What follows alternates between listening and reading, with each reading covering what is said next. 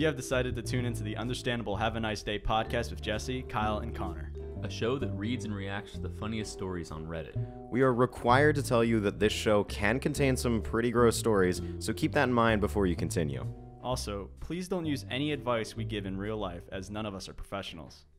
Hi, welcome to the first episode of Understandable Have a Nice Day. I'm Jesse. I'm Kyle. And I'm Connor.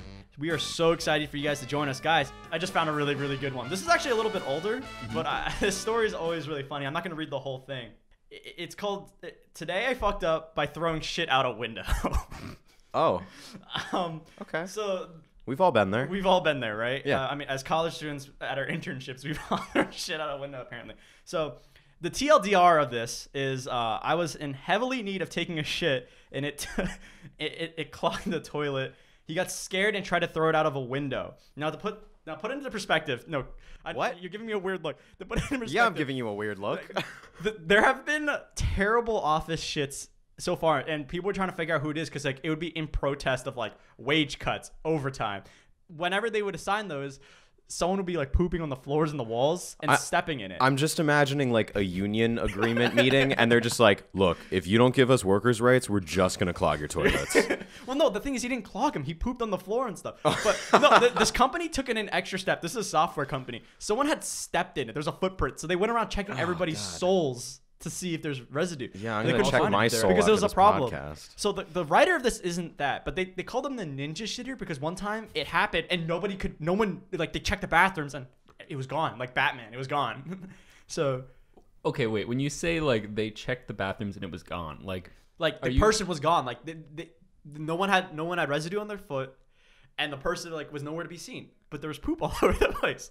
I feel like there. This is not the point of the story. This is not the point of the story. I'm just really hung up on what you said about Batman being the ninja shitter. I'm just imagining Christian Bale like, I shit all over the floor.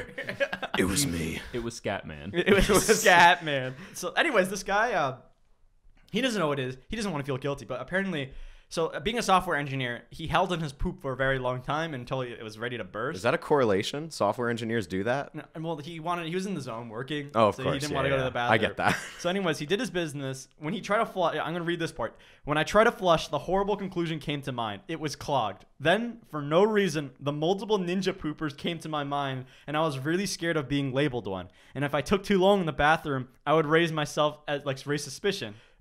Well, in a fit of desperation, I took toilet paper, made a glove, took the shit. Luckily me, it was single and solid. Lucky you. And threw it out the window. Now, my office was on the 7th floor. It was around 2 p.m. I never looked out the window or talked to anybody till the end of my workday, blah, blah, blah. By 6 p.m. came an email saying the office would change buildings. Listening to the gossip, it became clear. My poop wrap came undone midair, and the shit landed on the white car hood of one of the directors of my company. Wow. That's impressive. Do you think that we can sign him to a contract in the MLB? Yeah. He accused the sewage of the building. The building denied. The conflict escalated, and my office will change to 5 to 7 blocks away.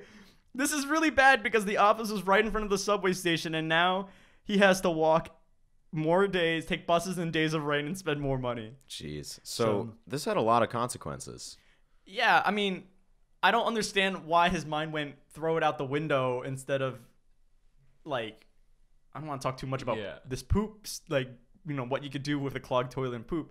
Oh, you can do a lot with a clogged toilet. I mean, and as poop. the disclaimer in the beginning revealed, do not take any advice we give. But, like, I think this tops any bad advice we'd ever give. Like, that's, like, the worst you could do other than, you know, being the poop ninja. I think you know it's going to be a good story when for the background of it, you have to understand that people have been protesting by clogging toilets and shitting on the floor.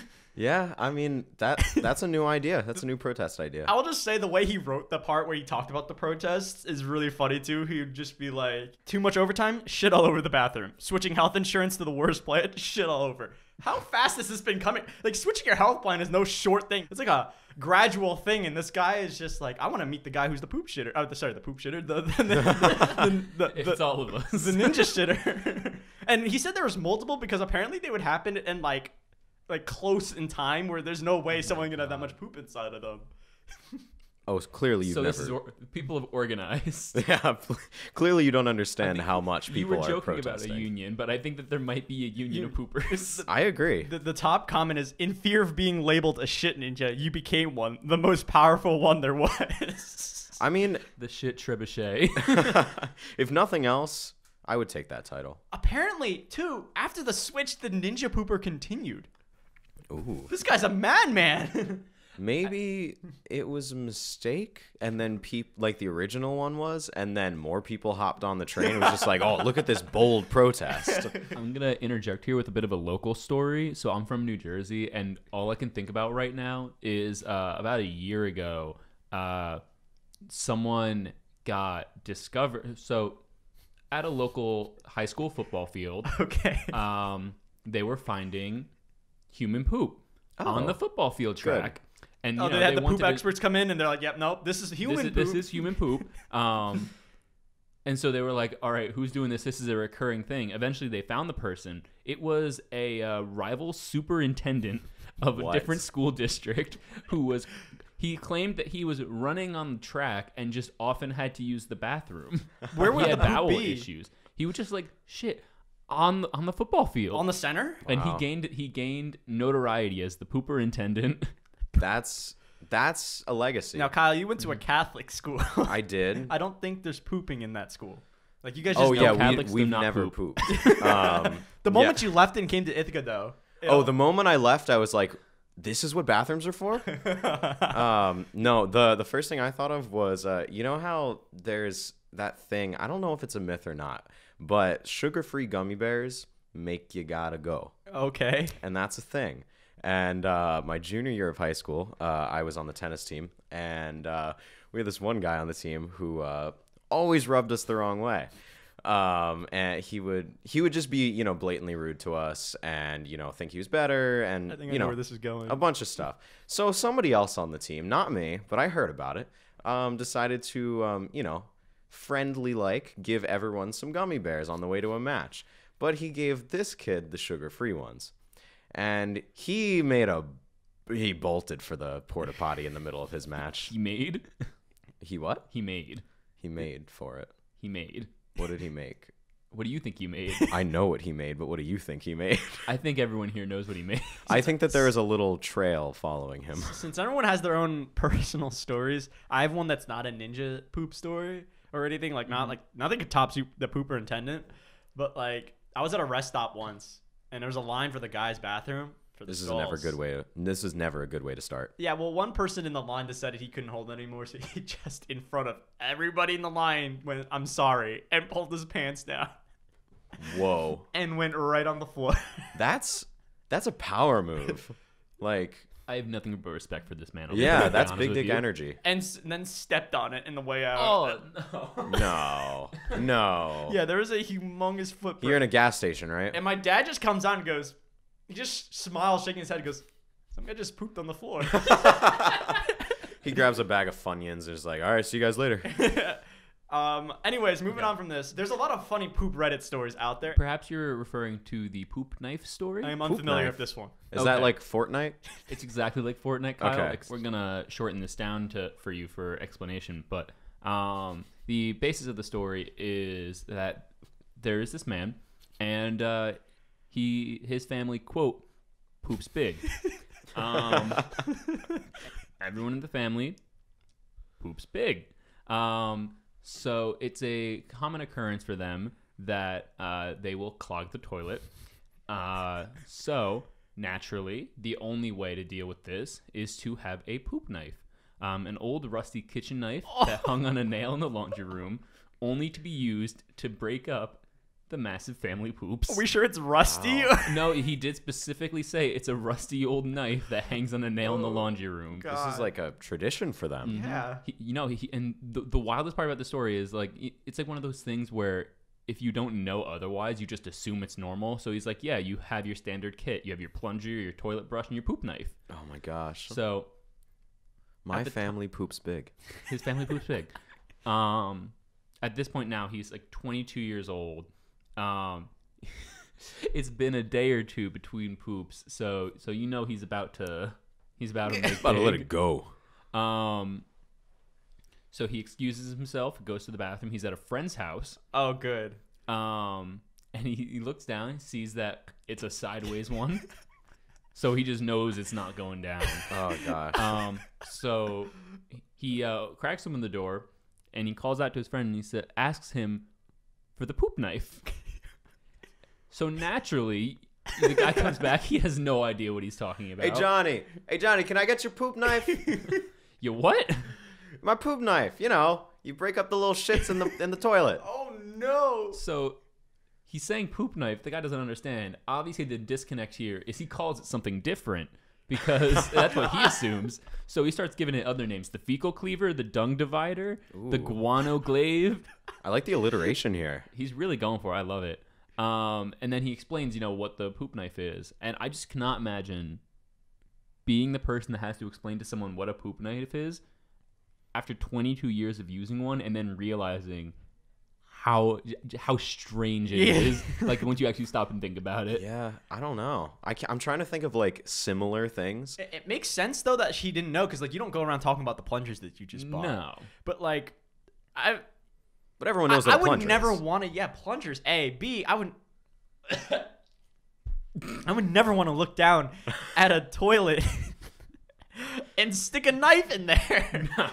I mean, sometimes you I just feel like get a little curious. I gave it like again a warning about the not following the advice. I feel like these guys are just topping. Like they're stealing all the bad advice that we're trying to give people right now. It's incredible. At least this guy didn't throw it out the window. That's true. Yeah, they're just trying to get it down. I bet if the first guy had a poop knife, all of this could be solved. I don't That's a think good point. nothing would be solved because I feel like the ninja poopers would still get the building moved. But it wouldn't end up on the roof of a car. A white Yeah. car. A white car. Anyways, the poop knife though. It doesn't make any sense to me. It just. Well, your family doesn't poop big. I don't know. Like maybe my family does. Maybe I don't even know about it. Maybe I just don't poop big. All I know is that maybe he eats a little too many Fiber One bars. Or not enough. No, his whole family. His whole family has a history of big poops. But like, is that a genetic thing? Like, can we get a scientist in here? Like, You want a geneticist I feel like in it's here to no. analyze I feel like the it, poop. Is that correct. no. correct, Wait, hang on. I feel Kyle? like it could have something to do with like your digestive systems, like because like people who have good metabolisms, like. but like he mentioned in the story that the poop was sideways, and he was like, "Oh, this ain't good." But I wouldn't think that the poop would be that solid that Maybe it wouldn't it's be able weird to diets. just Like if his family just eats like what makes hard. I don't know. I don't know. Thank you for coming to the Poop Talk podcast. Yeah, I wasn't prepared for this. This Okay. is the Poopcast. Yeah, the poop cast. You're killing it with these poop jokes. Thank you. It's my hobby. It's your hobby, poop jokes. All right, we're gonna take a short break. Take this time to subscribe, like, and of course, stay with us. We'll be back in just a moment. Hopefully, with no more poop stories. Or hopefully more poop stories. All right, Let us know. we'll be back after this break. Okay, welcome back, guys. This is our second segment. We're gonna be going to Ask Reddit, and we're just gonna be finding some. It could be as old as you want. Finding some questions. It could be as fast as you want. We could have some spend some more time discussing others. Let's find some good Ask Reddits. Answer them themselves, and be sure to read the responses. I think some of these are. Really, really good. I could start. So I love this question. First of all, what's the most bizarre thing you've caught you're doing after your brain's autopilot misfired? I don't know if you guys can think of any. That's a cool question because like when you're driving, I think that's when your autopilot really configures. Yeah. Yeah, definitely. I can give a story about my friend Preston, who was driving for a while, and like even when you're driving with someone, you kind of look out your own ways. We weren't talking for a little bit. I look over at him, and he's in like a giving birth position with his feet up in the air. His foot up is like in the air. And I have a Snapchat of this, he was just casually doing it. I'm like, "What are you doing?" And he just puts his foot down, and that was the end of that. All right. Casual. The top response, one of them is vigorously picking my nose while holding a cigarette and driving, crammed a lit cigarette up his nose. Oh, that just hey kids, don't smoke.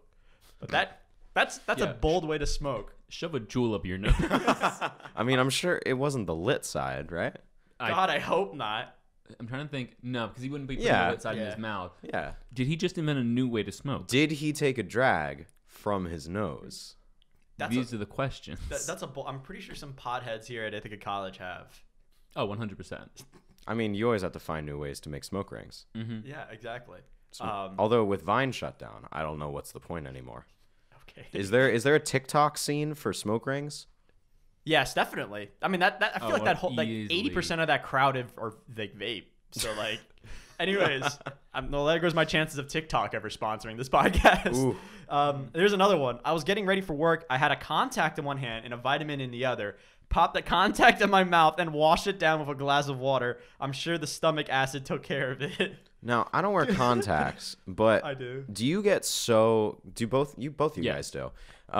Do you guys get so automatic with putting your contacts in that you don't even like think to look at it? You're just like, oh, I don't need a contacts mirror next to my- anymore. I will tell you this. bed. I don't need a mirror anymore to do mine. However, I do need to think about it when I'm doing it because, like, if I don't, my eye just starts getting red and people ask why I've been crying, which is unrelated. I have been crying, but, like, It's okay. We've all been I there. should have been recovered. I'm trying to think. Do I think I still need a mirror. I haven't been wearing mine for very long. I only Okay. started wearing contacts a couple of months ago. I'm wearing them right Yeah. now.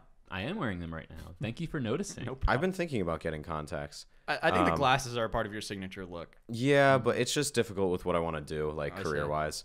But anyway, to me, if I'm putting something in my eye, I am going to at least slightly look at it before I shove it in my eye. That's why So- you look up. You look up when you do it. I Yeah, will I know, say, but when I- you I- actually do it, but like I would be like, oh, you can't see me right now, but I would be like, oh, here's the contact in my finger, bring it towards my eye, then I'll look up and put it in. I think it's the vitamin though. That's what he got it confused with. Yeah, because the guy asked, exactly. "Did you shove the vitamin in your eye?" Yeah, like was this a clear vitamin? Like Yeah. what's going on? I think it was like early in the morning. The guy probably just woke up, so Yeah. he probably wasn't thinking. I've done some really dumb things, autopilot, Oh, 100%. in the morning specifically. I can't. Because it was in the morning. I'm forgetting it, but I've like put things in the freezer that don't like. I once left my phone in the freezer and like Nice. brought my microwave breakfast upstairs with me. And I was Alright. looking for my phone again and realized where's the last place I'd been? Well, it was the freezer, and there it was in there. I think one of the best places for early morning autopilot is if you're a morning shower person. This has happened to me multiple times. Body wash and hair. No, not body wash and hair. Conditioner all over body. Yes, Oh, which wow. I've done Much- that. It's a much more difficult one to get off. Yeah. You just That's gotta feel feel like a weird. seal. So I know that. So for me in my apartment, I have a dishwasher, and there's it's built into the counter. So a lot of times, if I have to like throw something out or like scrape off my plate, I'll put what I'm going to put in the dishwasher on that counter. I'll go throw the thing out. So I know for at least once I have like eaten something. Say like I want to say like eaten ice cream at night, like late at night. Yeah. And so I was thinking, I do this all the time, autopilot. It turns out that I put the ice cream carton on the counter on top of the dishwasher, and then I threw out my bowl and my spoon. So it wasn't until I went back to the carton to put it in the dishwasher that I realized what I had done. Have you guys ever accidentally hopped in the sink instead of the shower? Can't say I have, Jesse. I mean, accidentally? Maybe. I don't know. I don't like the way you're looking at me, Kyle. I once accidentally, no joke, because the way my apartment works is we keep our all of our toiletries in one cabinet, and that's our cabinet. But we like to keep the counter space clear because 4 of us share one bathroom. I accidentally grabbed a bottle of body wash and put it on my toothbrush. Oh, yeah, I've done amazing. that too. Really? Not a shampoo, I think. Yeah. No, wait, no, what was it? It takes a while to get off because you No. do not want to put that in I your did mouth. hand soap. That makes a lot of sense because it's on the Hand table soap. already. Yeah. Yeah. Oh, one time I almost because like I lather shaving cream with my hands and everything. One time I almost lathered toothpaste on my cheeks. I feel like that should would have have, been kind of frankly. hard. Like it would have just like crusted Yeah, I didn't off. get there. Like I Yeah. noticed right before it happened, but Yeah. I almost did that. So we've been talking a lot about how our bodies screw with us, but I want to talk about how do you subtly fuck with other people? I don't know how I subtly. I'm like I feel bad about fucking with people too long. I always Oh, I get scared don't. of getting caught. I know you don't, Kyle. Well, it's less that I get creative with like things around me and things we interact with. I just get very creative with my words. So if you don't know me, hi, my name's Kyle, and I like to fuck with people. It's kind of my my MO. A lot of my friends know me by my roasting. But the best kind of roasts you only can do with like your closest friends because they're the only ones that will like, laugh and stuff. So don't go to random people and make fun of them because that's not cool. But I will find very, very subtle things that my friends are just slightly uncomfortable with, and I will exploit that. That I do know. Being your like, roommate for a year, let me know about that. So like I have a really close friend who can't take a compliment. And so I won't like blatantly be like, oh my God, hey, like you look really great today, or I really liked what you did there. I'm not going to do it blatantly. No, it's going to be really subtle. That it's like, it's not a backhanded compliment. It's a genuine compliment, but I know that they hate it. So they don't appreciate it. Another thing with one of my current apartment mates, he doesn't like, I'm trying to explain him as a person in like a sentence, but specifically for this, he cooks a couple of things that he really, really loves to cook. I'm sure he got the recipe from his family, and he loves to cook them and he loves to eat them. In reality, it's really good food. Like he's given me some of it, and it's really tasty. But I'll just give like a very, very slight inclination that it's not up to par because I cook a lot, and everyone in my apartment knows me as like the cook. So it just a very, very slight, like, oh, you could have done that, or it could have been a little bit better. And that really hurts him, but he knows I'm worse. That crushed me. It had nothing to do with me. He knows I'm not serious because I've eaten the food before and like really loved it. And when it comes down to it, but like if we're just messing around, I'll just pull stuff like that out. And it'll be funny. So moving into a slightly different direction of ways to fuck with people. I remember back in high school, we had like our art class in this big computer lab, and everyone had like their own little like art station with a computer on it. And what I would like to do is I would plug my mouse into the computer next to me and just pretend like I was working. So I'm just doing my work, and I'd wait for the person at that computer to go to like move the mouse, and I would just like shift my mouse to the right a little bit, shift it to the left, and they'd be like wondering what is going wrong with the computer for like 10 minutes before they realize that I'm plugged in. Jeez. That's genius. Yeah. I'm reading what this guy is saying too. Is as I'm saying goodbye, I like to say dick hair. What? If you say it fast enough, it sounds like take care. People usually pause for a split second and kind of get that look on their face like, did I just hear him say dick hair? It's great. I used to say, and then the guy responds, I used to say penis instead of peanuts when I work at McDonald's. I just imagine you're at Five Guys and you want a bucket of peanuts, and you're just like, hey, excuse me, where are all the peanuts today? It sounds close enough. Yeah. Like where I would question myself more than I would question you. Oh, God. Yeah, I'll have a sundae. Yeah, do you want penis on that? What?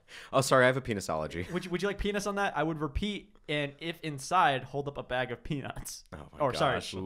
Sorry, a bag of penis. So they're like, did I hear him wrong? Yeah, or exactly. I have one more example, which is like not as cruel as my other ones. But I've been doing this for a long time. So I found that people have a tendency. Just quick sidebar. I like to conduct social experiments. Yes. So I noticed that people have a tendency when they can't find something, like they immediately like either freak out or they go and ask people, and they never actually look for the thing. So I will just very subtly, like say someone's phone is on a table, I'll just take it and I will literally put it on the floor, like touching their foot. And people will look back over and they will freak out, like, where's my phone? And they'll ask everyone in the room, like, oh my God, where is it? And they go to all these like really weird like hiding spots that no way they could have lost it there. And I just wait and I just see how long it takes them to literally look down, and it's been there the entire time. It's pretty impressive. It's one thing to steal things, Kyle. It's another thing to just put them right there. Yeah, no, I don't steal things. Yeah, it's like... Oh, that's really good. Yeah, like I said, it's just right next to you. I just slightly move it, and everyone doesn't know what to do with themselves. So, I was the victim of a social experiment of sorts. Was it one of mine? I hate to bring back the poop discussion, but no. So also a high school story. A good friend of mine, Eric. You both know Eric. Yeah. He, for years in high school, I'm not exaggerating, years, would tell random people that I poop standing up. Oh, I know. I heard about this. Yeah. So to be clear, I do not poop standing up. Are you sure? I'm positive. But the thing is, he realized that there is no way to defend yourself when someone says that you poop standing up without sounding like you definitely poop standing up. So what he would do is when we would meet new people, he would tell them, oh, this is my friend Connor. He poops standing up. And I would have to defend myself. I sounded like a madman every single time. So this all culminated roughly like 2.5, 3 years into him telling random people frequently that I poop standing up. We went to a party. He got there like maybe an hour before I did. And I show up. He's sitting there on the floor. The party is mostly people that we don't know. It's kind of like a weird, like a friend of a friend's party. So I knew like my friends there, but not the majority of the people. And I show up, and he's sitting on the floor, just like talking to people. And he waves me over, and I say, "Hey, what's up?" And he just whispers in my ear, "I told everyone at this party that you poop standing up." Oh my God. And so naturally, my reaction was to defend myself by standing up and saying, "Attention, everyone! No. I do not poop standing up." He played you And I so sat hard. back down, and he whispered into my ear, "I didn't say anything." Did he back maniacally into a corner and disappear? Honestly, I wish I could have disappeared in that moment. Connor, you gotta just, Wow. you gotta just accept it. That's the only way to beat this.